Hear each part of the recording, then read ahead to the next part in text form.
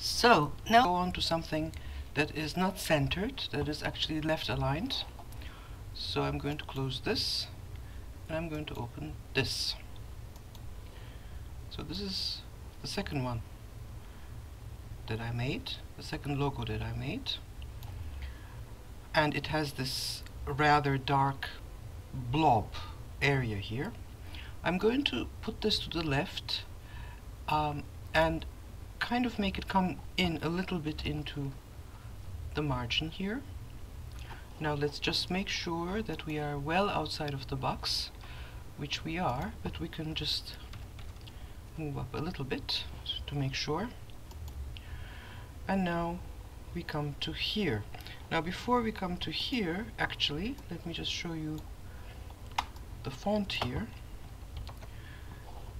Now what I used here is a font called Kona, which is a little bit reminiscent of the old Lubalin font Avantgarde. Has an interesting K, and so I want to find a font that is going to be adaptable to this. I can't use something that is similar to this because it would not be adaptable. I can't use this one for sure, but I wouldn't even be able to use something that is kind of in this ballpark. It probably still wouldn't work. I don't think I'm even going to bother to try.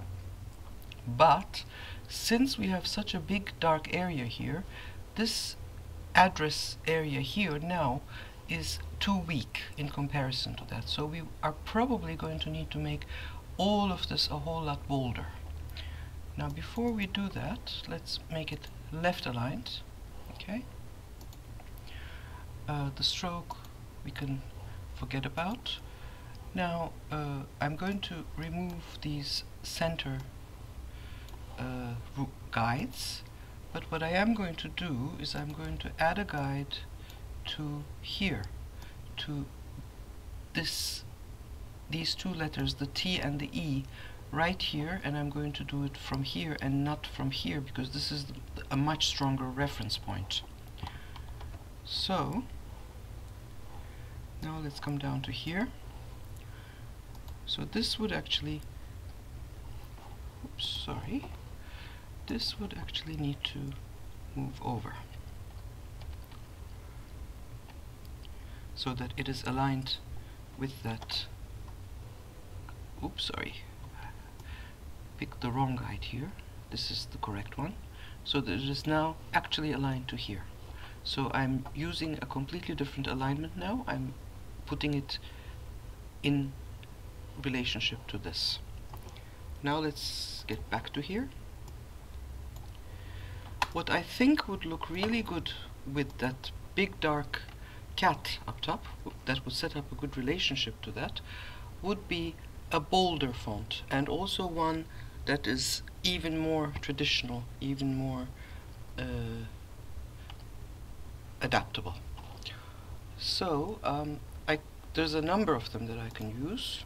However, I was looking at Archivo, and Archivo has a lot of mediums and semi-bolds and so on and so forth, so I think Archivo is actually the one that I want to go with. So let's just find it. Archivo condensed medium is like this, and semi-bold is like this. Let's start with medium, zoom out to see if this is giving us a strong enough reference.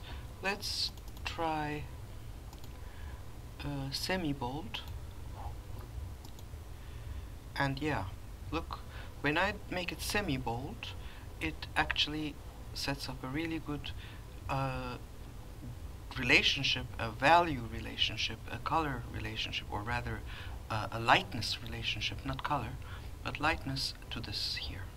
And it is differentiated enough from this font, it is quite different, so it establishes a contrast, but at the same time it's an adaptable font, so that works very nicely as well. Now let's just go here and this here could probably become extra bold so that it's really darker. But then also I think with a very bold font like this we could probably open up the kerning a bit and maybe even open up the leading a bit. So if I just take these here, these are 12, and if I make them 14,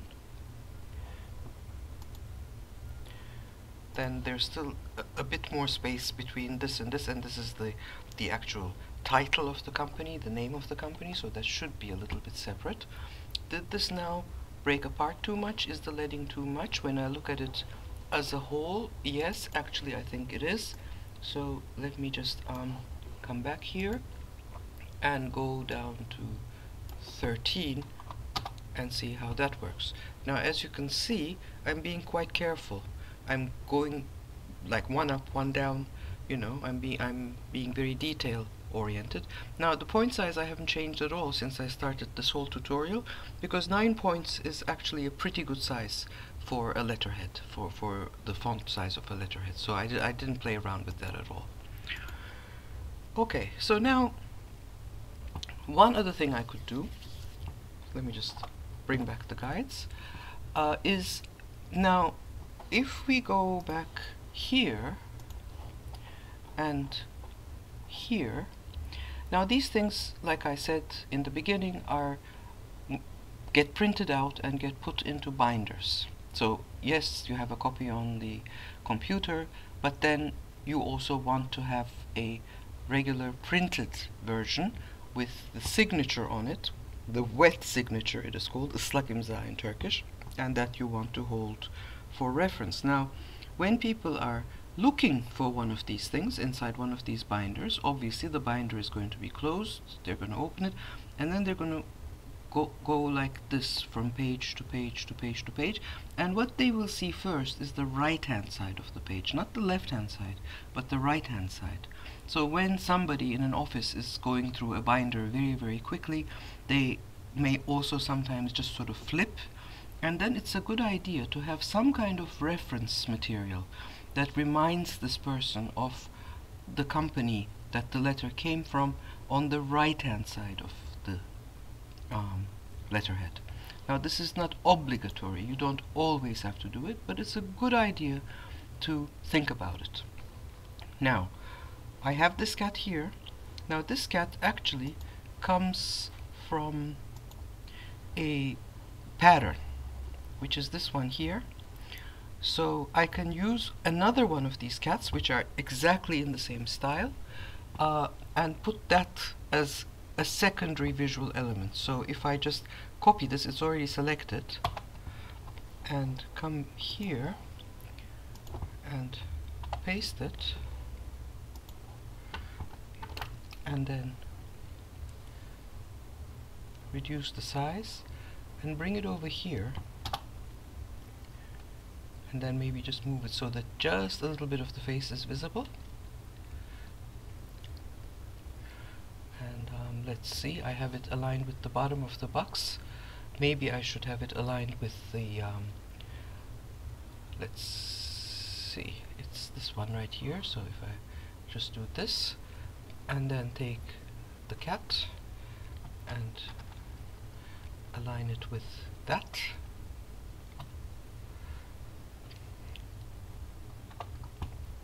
then we also have a reference for the company on the right hand side. I would actually probably make this smaller because we don't want it to compete with the actual logo cat. So just a tiny little thing here. And you know what? I realized that I actually forgot to do something here all the way from the beginning. I forgot to put a date. So I'm going to do that right now. So Istanbul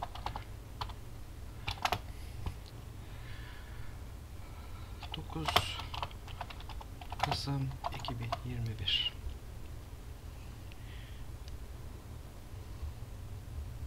And my big apologies about that. This is not something that I should have forgotten, but I did. Now, what you can do is you can put this date right in alignment to the bottom of the recipient's address, in which case this would not be here, or you could also move it down. It could also get moved down. So you could also have it here. You couldn't have it up here. You couldn't have it above the address. It would either have to be aligned to the bottom of it, or it could come down a little bit more, in which case the cat could still live here, or it would get aligned to here, in which case we might have to find another place for the cat, which could then be right here.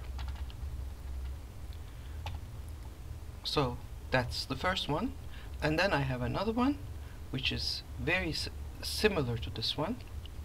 It's this one here actually, so I'm going to do something else with this one now. Now, before we go on to the other one, let me just add something here. Now, this line here really comes out, and normally we would probably not be doing that.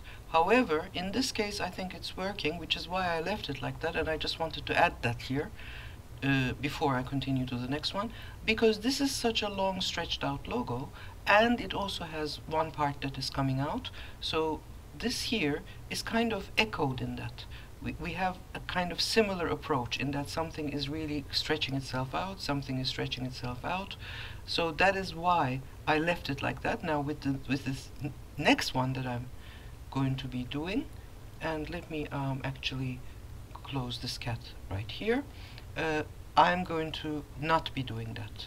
So now let's open the guides again, let's open the box again, and let's find a good place for this fellow here. And I think in this case he can live on the left hand side of the page. Now I want to use this area here, and I have the date, right? So another thing I can do with the date is I can actually also move it over here.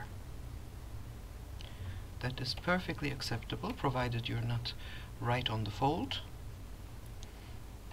So let me bring it down here, and then this and the signature would get moved down.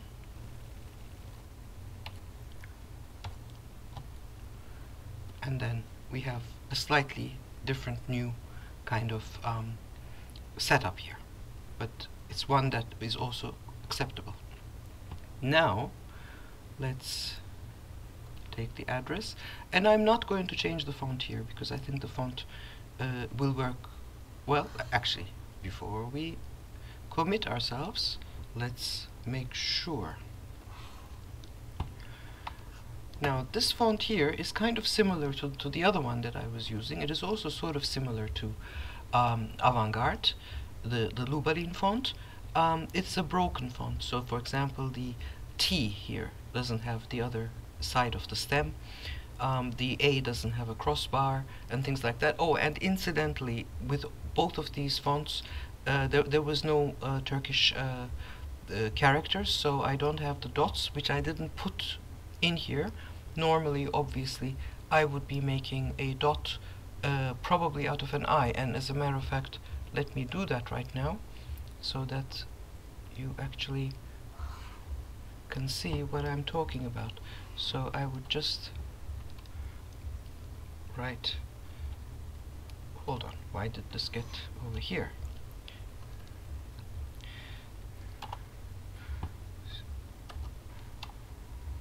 Hold on. So I would just write an U, bring it over here. Let's see.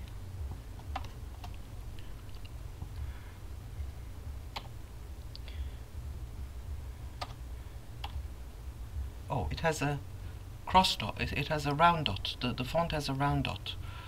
So what I would probably do is I would probably rasterize this or vectorize it, get rid of this part here, and then add this dot separately.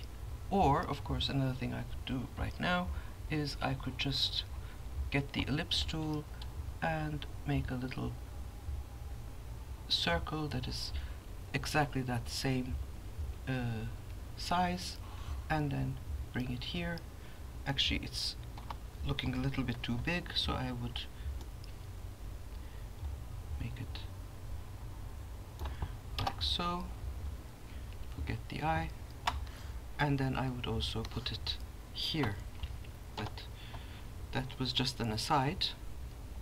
That's not our actual topic right now.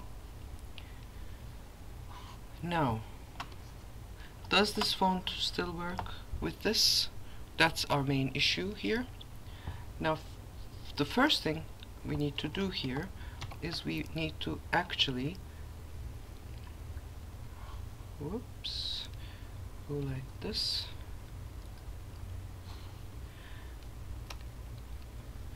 And reduce it even more, and even more, and even more. Let's see. And then this would need to go down. We would need to get rid of the pica here. We would, whoops, need to get rid of that here. Now all of this leading is now completely screwed up, so we would need to fix that. So let's make that 13.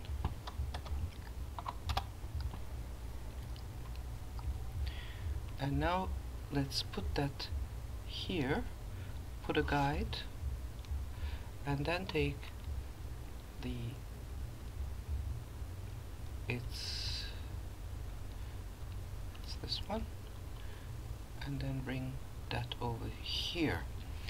Now, when I look at it like this, let me zoom out, this is now looking way too big, right? So obviously the font will have to change, but also the size will have to change. So the way that I'm going to do that is I'm just going to scale it down. Very easy to do. But then it's going to say something like 7 points, and this 7 points. Now that I would make an even 7, not 7.11 or whatever that is. Now let's see. Now we have this here, the address. So obviously what we're going to have to do is we're going to have to take both of these and let me see. Ooh, I seem to have a lot of stuff here, but I should really be aligning this like so, so that the bottom of this here is aligned to the bottom of that one over there.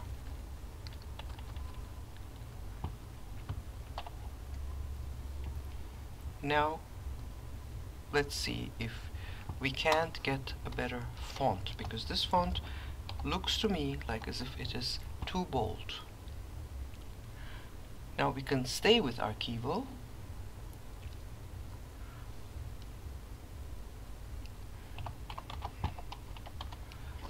but let's go to the lighter versions.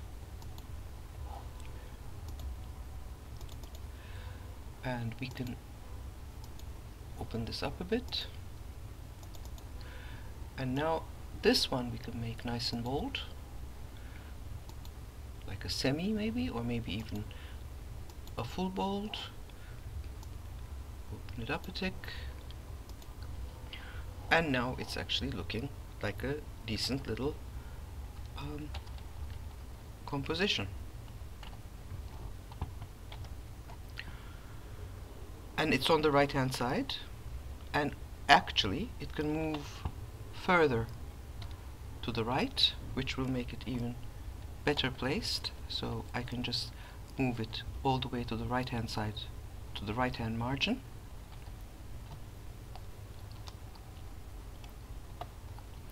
So that would be now one way of doing it. But there are other ways of doing it, to which I will get to in just a second. Now, before we continue, I just want to point out one thing, which some of you may have even gotten confused about watching this so far. Now, why am I going for a lighter font here, and then when we get here, I'm using a darker font? So why is that? Now, the reason for that is that in this particular design, we have one item up here, and then we have one item down here, and they are separate. They are not a cluster, and they need to be balanced. We need to balance them. We need to give them more or less an equal prominence, and when we had this in a lightweight, then it wasn't really doing that balancing. But then when we come back here, let me just find the other save as, because then I continue to do some other stuff here. When we come here, then what we have is a cluster. So we have a grouping of elements. So we have the logo, and then we have the address. And when we have a cluster, we need to establish a kind of hierarchy so that the cluster works. And in this situation, when the font was bold, then everything was becoming too equal within the cluster. So inside the cluster, we need to have some things be more prominent than others in order for the whole thing to come together in a good way, which is why here the light font works better, and then when we go back here, the bold font works better, because this is not a cluster, it's two different elements. And they need to be equal, they need to be balanced. That is why. Okay, so now let's continue. I need to find the other save as again, which is not so easy because it is all grayed out. Let's see. There we go. Now, what else could we do here? Now, another thing we could do is we could actually put this text on an angle, and sometimes that works very, very nicely as well. But what I'm going to do now is I'm going to open it up a bit, like so. Then I'm going to put these on two lines again, so that we have something which is kind of like almost the equal width. And then I'm actually going to rotate it. Now let's zoom out a tad. Let's move the cat over. Let's take the address, bring it here,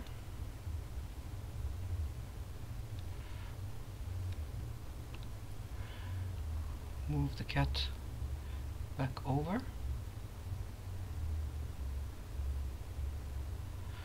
Now, in order for this to work, it does need a separator, so I'm going to add that now.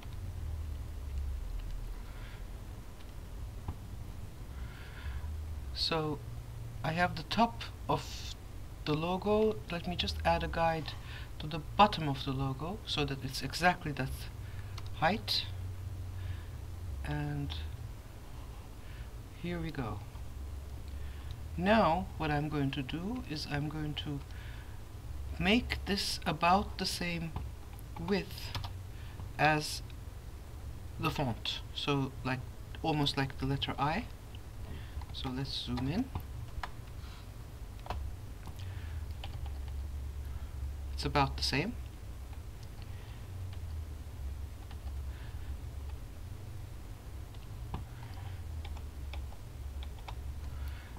But now probably we need to open this up a bit like so, and then maybe the address needs to get rotated in the opposite direction. I don't know yet, I need to figure that out,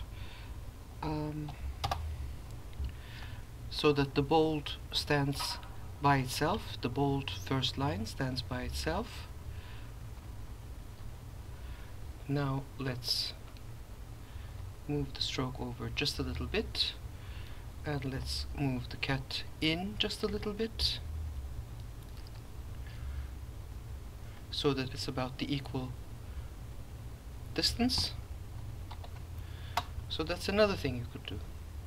You could make other kinds of combinations with different angles of text, but obviously never ever do something crazy like this. Not like this, right? Either vertical or horizontal, because it needs to get read.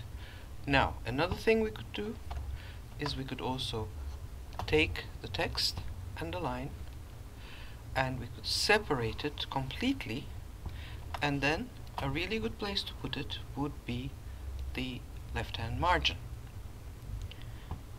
In which case, I would rotate the whole thing like so that the line actually stays inside.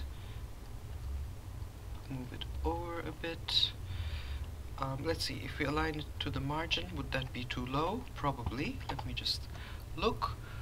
What we would need in this type of a situation is we would need to move this over to the margin and then have this here, and no, actually it's working very nicely, except I think the cat needs to come up a bit, like so.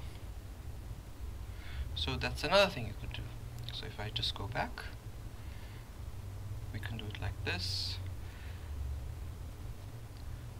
like this.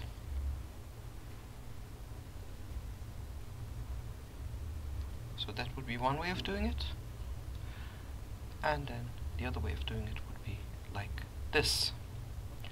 Okay, so that was just a small addition to what you can do with text angles. Again, no weird angles, only verticals and horizontals, please. And now let's look at one final thing, and then we'll be done with this tutorial. One little thing more about this before I forget. Now, some of you who are observant may have wondered about why I have such a kerning problem here, because I know I do. I'm aware of it, trust me. Now, I tried to tighten this, and I can only go so far. But then I lose this nice alignment here with the N and the A. And I looked at that and I wanted to figure out the trade-off. Is that a good thing to do or not? And I decided that it was better to leave it like this, so that I keep this alignment, which is why we have a kerning problem here. And I just wanted to point that out to you before we continue with the final one. So, that's this one here. And first let me zoom in and explain a little bit about what I did here.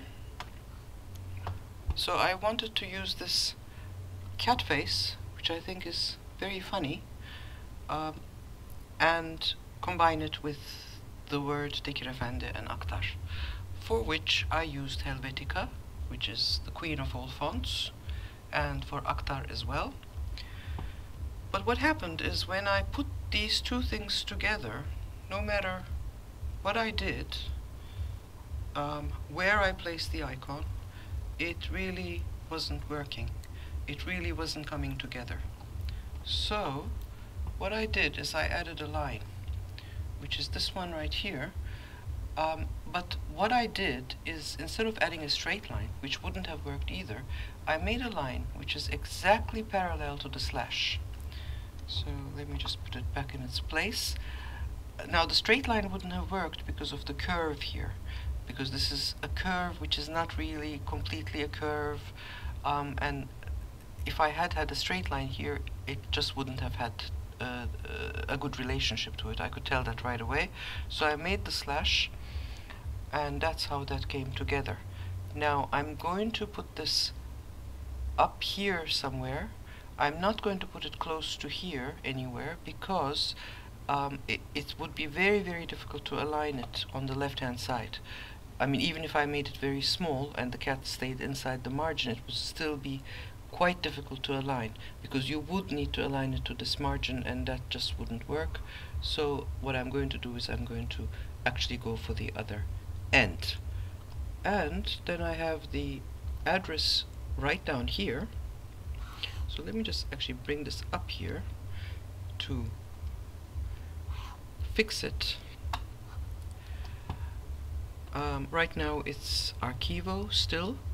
What I want to do is, first of all, I want to make this Helvetica, because of this relationship here, because this is Helvetica, so and Helvetica is such a pronounced, well-designed font, and it's a font that also a lot of people know. So I'm thinking that making this Helvetica is going to be the smartest thing to do. So in fact, have the same exact font duplicated in the address as well, which is actually what I also did for the very first one, the central one, where I took Barlow, which was the font that I used for the word Akhtar, and wrote the address out of that. So here I'm going to do the same thing. I'm actually going to use Helvetica. I just want to see whether I want to go with the light, the Roman, not the condensed, I don't think. I think I want to stay exactly with the weight up here. So let's take a look at this. I'm pretty sure it needs some more tightening, because Helvetica is a font that actually looks very good when it's tightened, and it may need some more leading. So let's move this to like 13, because again, Helvetica, because it's such a well-designed font, it has such a strong baseline and such a strong X height, which is actually quite high. It can afford leading more so than most other fonts. So I also increased the leading, and this here, the Tekir Efendi, I can make let's see, I can make it heavy, maybe even. What was the weight of this here? It was bold, so I can go for bold here as well, I suppose, to remain consistent. Now let me just actually go to the background so that I can add a guide wherever the hell I like, because I want to add it right here at the T and the E. And then here's the address, move that exactly to here. Now let's zoom out and let's bring this down here. And then what I'm going to do is I'm actually going to duplicate this line and bring that down here as well, so that what we have is we have a replication of this slash here down here. This is aligned to here, and then basically we have ourselves our letterhead. However, this thing is sticking out here, I just noticed. I think we can fix that.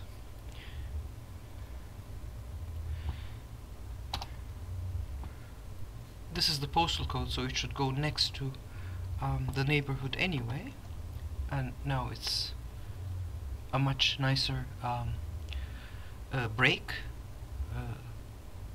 So there we go. So that would be number, what is it? It's number 4, right? And that brings us to the end of the typography and alignment and etc. tutorial. What we are going to do next is a whole new tutorial where I'm actually going to show you how to add color to these. Now we have a little bit of color here, but that's not what I'm talking about. I'm talking about substantially more color, and also this would actually, let me do that right now. What I would probably be doing with this is I already did it, but I would do it more. I would apply a smart filter to this and make this even lighter, like so.